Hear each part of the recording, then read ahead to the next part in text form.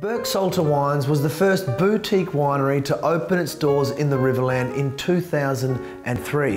What is now the cellar door was once a petrol station owned by the family. Today though, you can come and enjoy their wines most weekends, public holidays, and what I like, by appointment. With a wine list that ranges from sparkling whites, Chardonnays, Merlots, and their signature Cabernet, you'd have to make quite an appointment.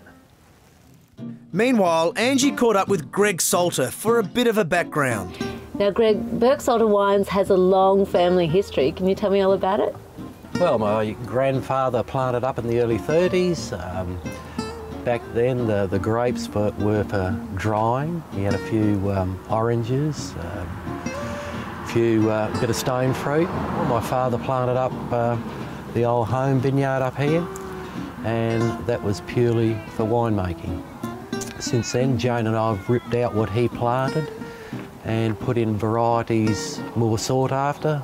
So you're right on the Murray. How is that? Look, it's in your blood. Once you've lived here all your life, you know, a lot of people tend to think you've lived in a shell, but I've seen the Grand Canyon and the Alps, but I can still look at those cliffs over there and think, gee, that's pretty good. Being on the Murray, how does the tourism affect your business? It's just great to see people using the Murray and coming up and having a wine every now and then. Now, you've won some awards, haven't you, for your wines?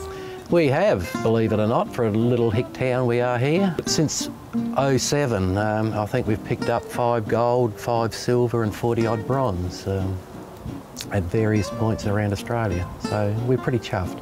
You run a few tours in this beautiful beast we have here. Tell me about them. The tours, well, you know, they're not a big going thing, but the people that do seem to come around do seem to enjoy it.